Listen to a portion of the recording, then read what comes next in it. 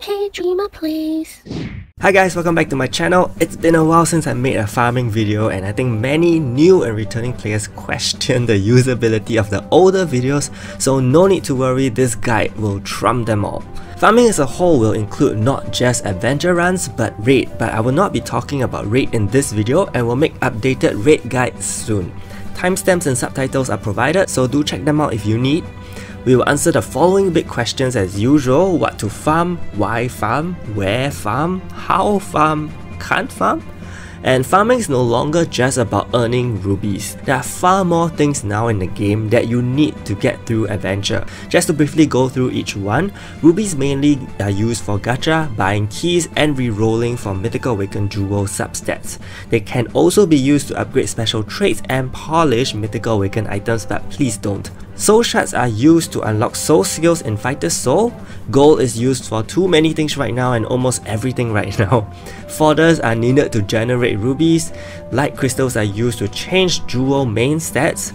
Magic crystals are used for unlocking the secondary subslot for accessories. So how do you get them? You earn 3 rubies by leveling up heroes from level 1 to 40. Ideally, with a team of 5, you can get 15 rubies each round because each fodder, dead or alive, will still grow in level at the end of each round. However, this will not be the best way because if you try to level up 5 fodder units, it will take a significant amount of time to clear each stage because these units have low stats.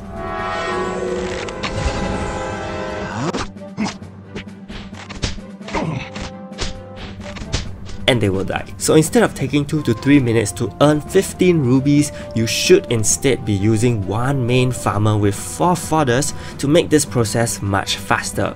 You can then earn 12 rubies in a far shorter period of time. Moving on, soul shards are randomly dropped as you farm, and only boss maps with the bling, will drop soul shards. You can only farm up to 1000 soul shards per week, and activating boost mode will increase soul shard drop rate.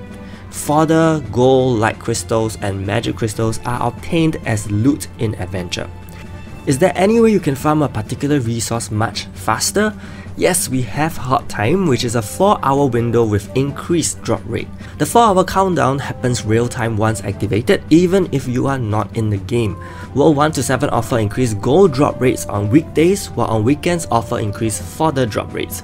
World 8 for gold, World 9 for jewels, World 10 for accessories, World 11 for items, World 12 for pets, World 13 for heroes and fodder, and World 14 for magic crystals.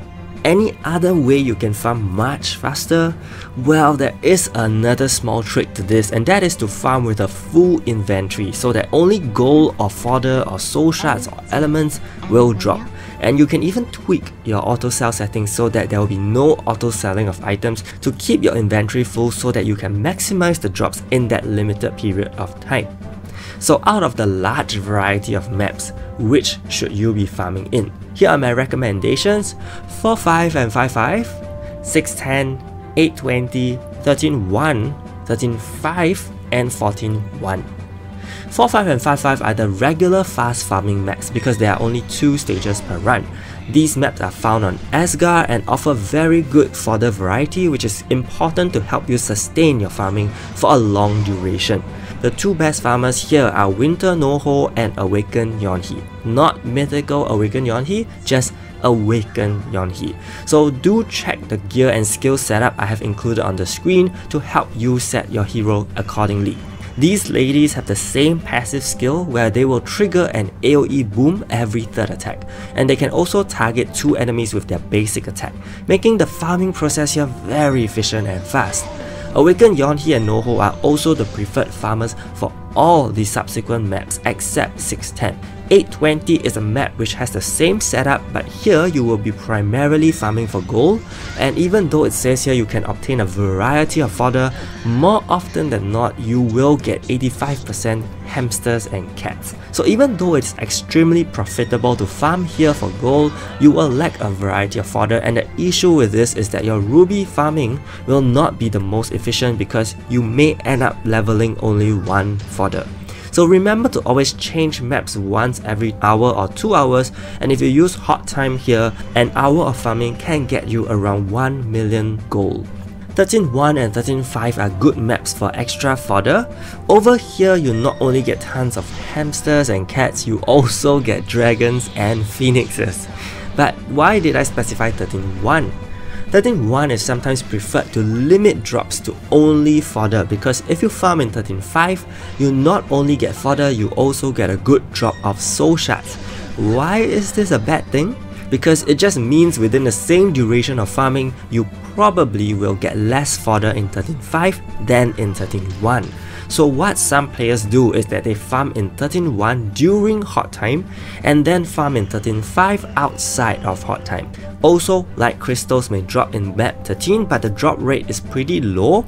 I realized they tend to drop more after the soul shard weekly limit has been reached. Again, the best farmers here are Yonhee and Noho. 14.1 is the only place where you can farm for magic crystals, and it is preferred over 14.5 due to the easiness of it and the lack of annoying immortal heroes. Unfortunately, you don't earn soul shards here, but that can be a good thing because you have more chance to get magic crystals.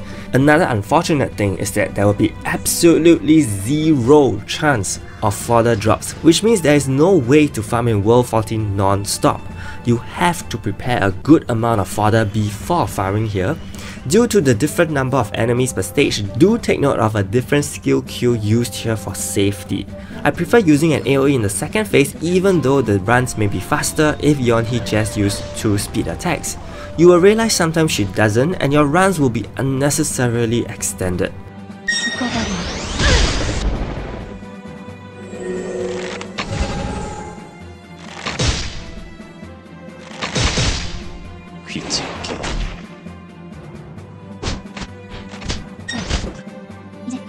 Also, I ran a test and had about 26 magic crystals after 43 minutes of farming on hot time. Not exactly the best, I would say, but it is what it is. I also ran out of fodder just after 43 minutes. I had about 50 to 60 fodder ready prior to this.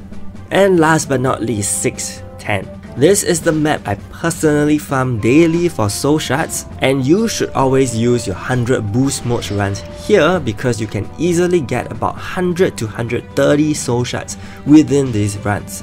There are 3 stages for this map, so you cannot use Awaken Yonhee and Noho because their skill set makes it very inefficient and long. So the best farmers here are Nox and Cleo. Nox is the hero that is the most straightforward to use because the targeting on his skills are perfect, while Cleo is the faster farmer and also hits AoE for both skills but will require specific gear. Both Nox and Cleo will prefer freeze status resistance so that your farming can run smoothly. So just to quickly answer 2 questions you may have. For maps with 2 difficulties, especially World 8 and beyond, should you farm in easy or normal difficulty? Always farm in easy, life doesn't need to get any harder and you save a lot more keys.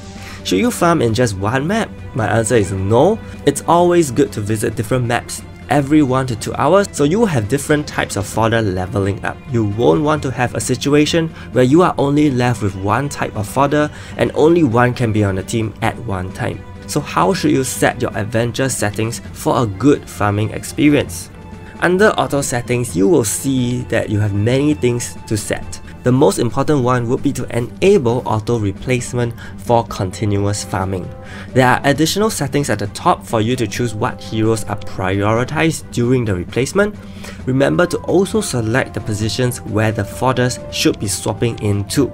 Leave the box with your farmer untouched. For the auto settings on the left, these are entirely up to your preference.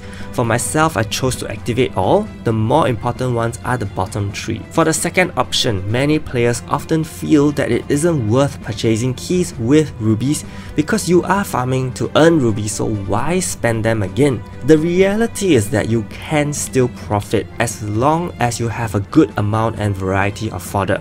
I'm proof that this works, but always remember to have a variety of fodder. The third option is very important to turn on. This will ensure that farming will stop once you have no more fodder to level up, so you will not end up overspending and wasting keys. The fourth option is to make your life easier because you do not have to manually transfer fodder from your temporary storage to the main inventory and let the system do it automatically, so I think this is beneficial. Next, we have auto sell and auto power up. Again, these settings are entirely based on your preference. Auto sell helps you prevent your inventories from clogging up, and for myself, I mainly sell pathetic pets, low rank items, jewels and accessories which I do not need. Heroes should not be sold at all. For auto power up, I'm currently using these settings. The reason is because I still like to have some manual control over my inventory. There are times where I like to perform reverse power up. You may have heard me mention this before. This involves using the least possible number of heroes to power up a hero, which will sometimes mean using higher rank heroes to power up lower rank ones. The reason for this is to generate more fusion pairs to get more fodder. Now imagine you have 4 4-star heroes, 8 3-star heroes and 16 2-star heroes. In a regular power up, you will use 7 2-star heroes to power up 1 3-star hero, and then possibly fusing these 2 3-star heroes to get 1 new 4-star hero. And in this situation, we are clearing tons of inventory space but only generating 1 new fodder for 3 rubies. However, in reverse power up, we will use 1 4-star hero, 1 3-star hero, and 1 2-star hero to hit the max power up of 500%. So you will realize by doing this method, you not only save gold, but you will also be having more power up heroes available for fusions, and as long as you have more fusions, you will get more level 1 heroes, and hence more rubies can be earned. I will recommend this mainly for 3-star and 4-star heroes only, and most of the time I will simply do what you are seeing on screen now to save time. 5-star heroes should either be ranked up or fused to get 6-star heroes for mythical power up. After all these talk about how to farm, we need to talk about accumulating fodder for farming. Every day you get 22 free fodder from unknown area, 11 from the free 10+1 multi-summon every 24 hours, 3 from chessboard, 3 from daily quests, 3 from free 1 to 5-star hero summon every 8 hours, 5 from watching ads, and 2 to 3 from special dungeons. Level them up and that's 150 guaranteed rubies for you daily. You can also buy fodder and elements with Castle Rush points, you can do fusions, you can use 250 honor to get 11 fodder at the normal gacha, and always remember to bulk rank up elements from 2-star onwards to get more fodder to level up. How long should you farm in Adventure? As a newer player, I strongly advise you to farm for gold and fodder first. If you have watched my beginner's guide and new returning players extra guide, you will know you can already get the essential heroes from selectors for free, so you should focus your time on gold, soul shard and fodder farming so that you can quickly mythical awaken and mythical power up your heroes. Progressing players should focus on ruby farming and magic crystals because these can allow you to do better in PvP. Gold may also be needed from time to time, but I'm sure as a progressing player you have alternative sources of gold, for example selling special heroes. And whether you are a new or veteran player, farming in raid is pretty much a must do daily now. Spend maybe an hour for each raid if you can afford it, and always clear the autocomplete for sure. The best scenario is if you can get 5 extra raids from each raid per day, and that is the maximum possible allowed, but I know this is very time consuming. So that was a lot of detail about actual farming, but that won't make sense to a player who doesn't have time to farm at all, isn't it? So if you are a player who can't afford the time or device to farm long hours, there are some tips for you to still be able to progress. The first is to always do your auto adventure clears. Auto adventure lets you farm and get resources from a map of your choice automatically with one click. You only have 100 attempts per day. Make sure you have inventory space so that this can be done easily. The best world to auto complete is none other than World 14 now due to the sheer difficulty in obtaining magic crystals. Apart from that, World 8 is also good if you desperately need gold. All other maps are not very worth it at the moment. If you are someone who has only maybe 1 to 2 hours to farm instead of 4 hours or more, you should prioritize your farming in 610 with boost mode for soul shards or 820 for gold using the appropriate farmer. You can even turn on hot time since you can't farm that long anyway. So that is all I have for farming in 7 nights. I hope it has answered most of the questions you have had for farming, and if not, do leave your question in the comments and watch the other videos in the farming playlist. Do like this video and subscribe to my channel. Thank you so much and see you!